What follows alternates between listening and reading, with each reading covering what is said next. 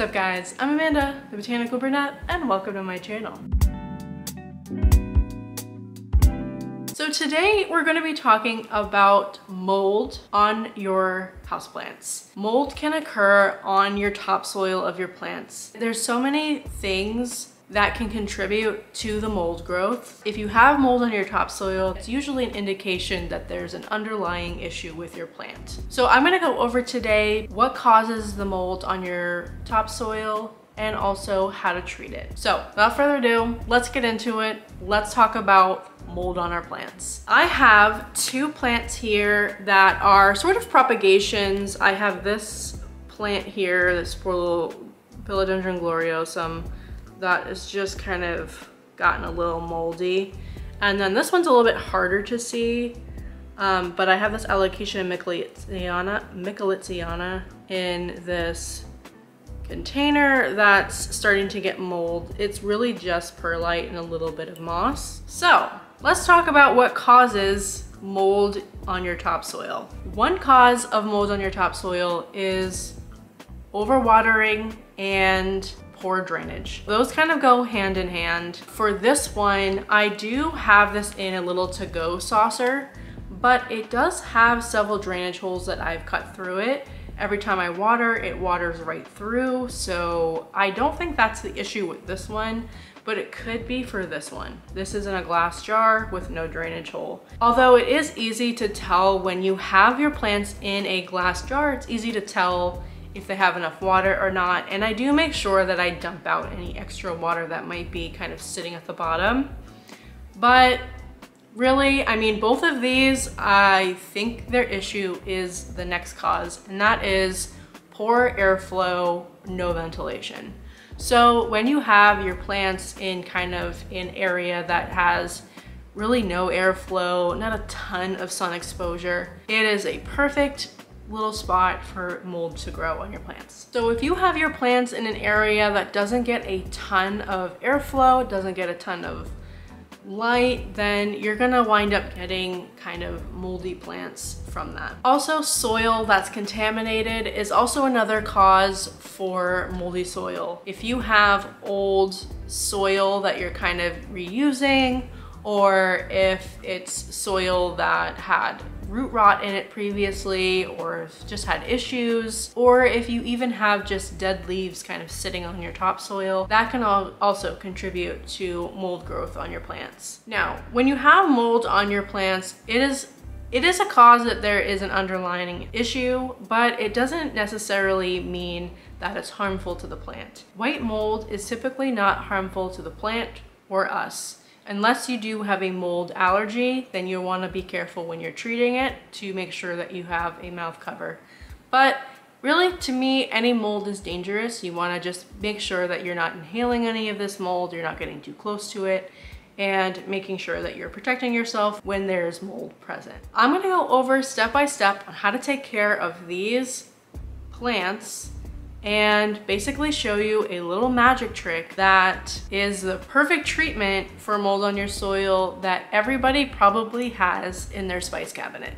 So the first thing you'll want to do is when you have moldy soil is you'll want to scrape off the first top layer. Now, be careful when you do this because it is mold. It is any mold, again, to me, I feel like is dangerous. So just make sure that you take precaution. If you don't use gloves like I am, make sure that you thoroughly wash your hands afterward. What I'm gonna do is I'm just going to remove the top inch or two, depending on how big your plant is, but you'll see it will start to come out in chunks like that. You wanna make sure that you really just pull off any of that. Now this soil is very wet, so I think we're dealing with an overwatering issue. I also do think that this plant also needs to be in a brighter, more ventilated area. So I think just both of those factors really contributed to the mold growth on the topsoil. I do have a little root there. Oh, you can see that. It is rotted.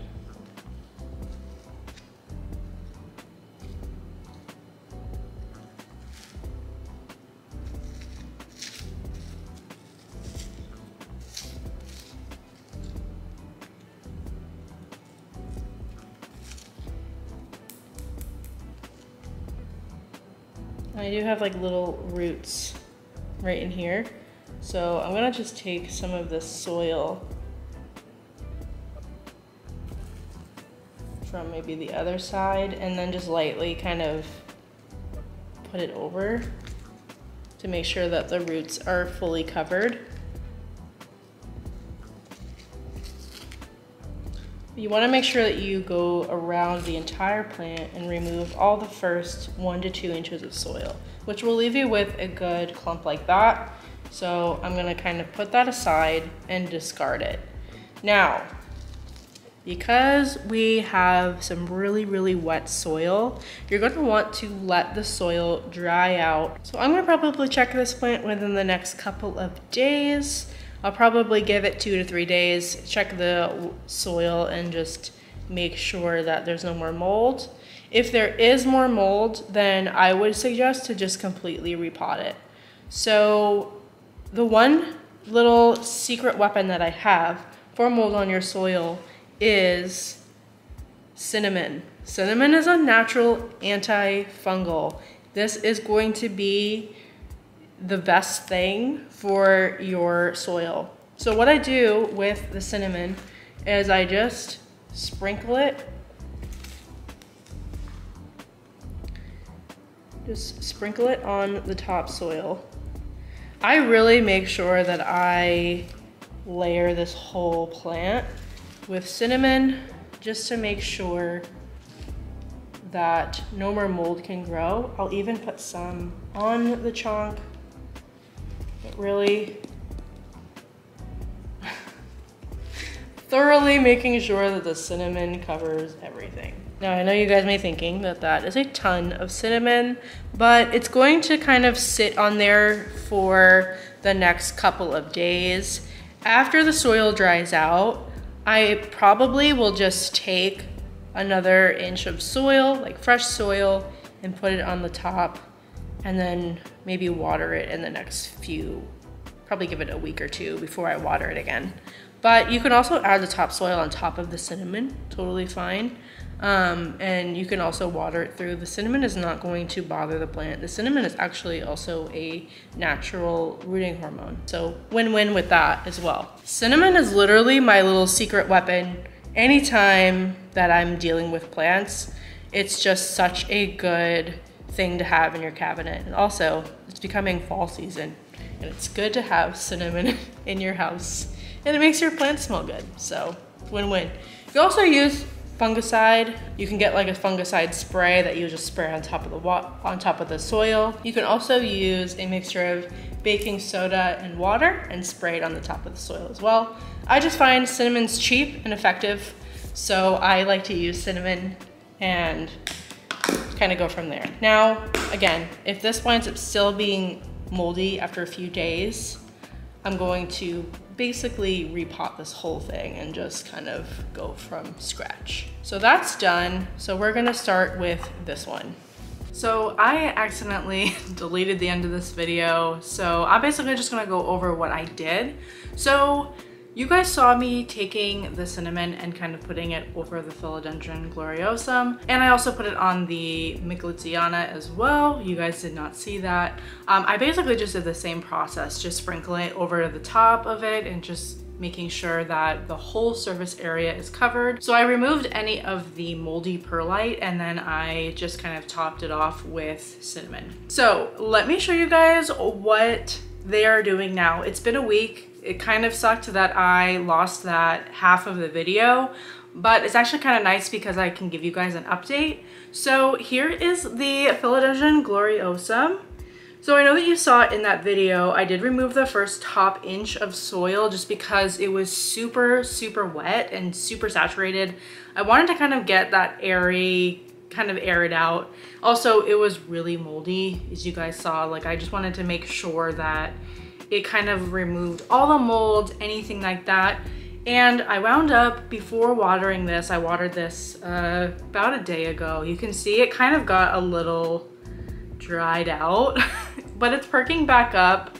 But I watered this like a day or 2 ago, and before I did that, I actually put another fresh 1-inch layer of soil on the top just to kind of just even that out. I was actually nervous about removing the first inch of soil just because the roots are not super deep yet. Like this Gloriosum chunk hasn't really established yet, but it seems to be doing okay. I will probably wind up moving this out of this container.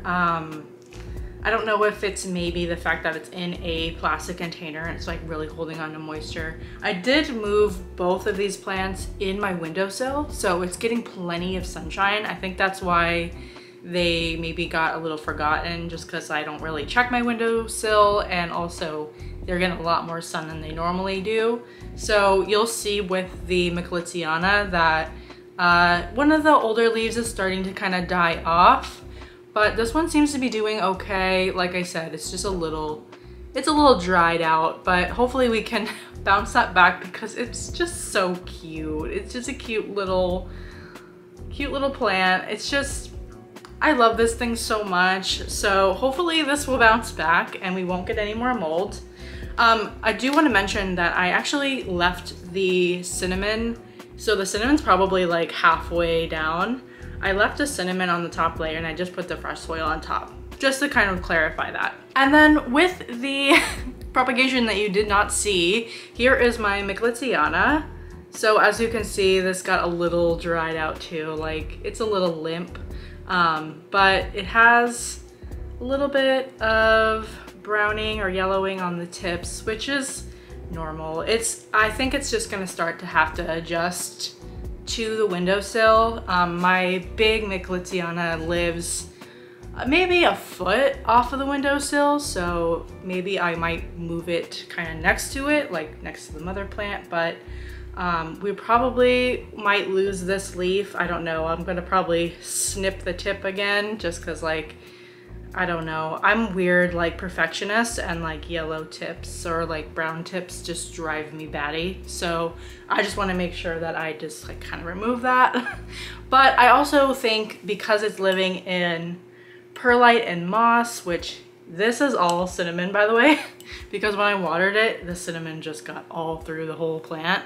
But as you can see there, it's just full-on cinnamon. I'm probably gonna wind up moving this to soil soon just because I don't want it to live in moss. I don't want it to get super used to moss. So I'm probably gonna wind up repotting it soon.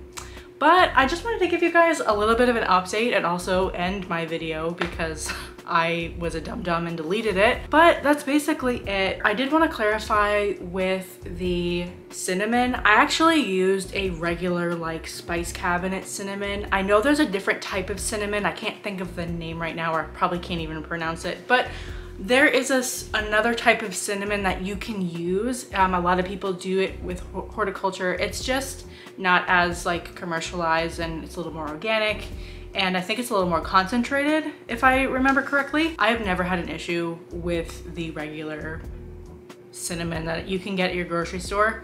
So I mean, you can do either way. I've never tried the other type of cinnamon, but I mean, like I said, I've never had any issues with the store-bought cinnamon as well. So I just wanted to just kind of like throw that out there. I know there's gonna be people out there that are having that question because they might see that here and there, but in my experience, the regular cinnamon has been fine. That's it for today. Let me know in the comments if you have ever had this happen to you, and what are some tips and tricks that you do instead of cinnamon that will help combat moldy soil. Well, that's it for today. I hope you guys all have a great day and stay botanical.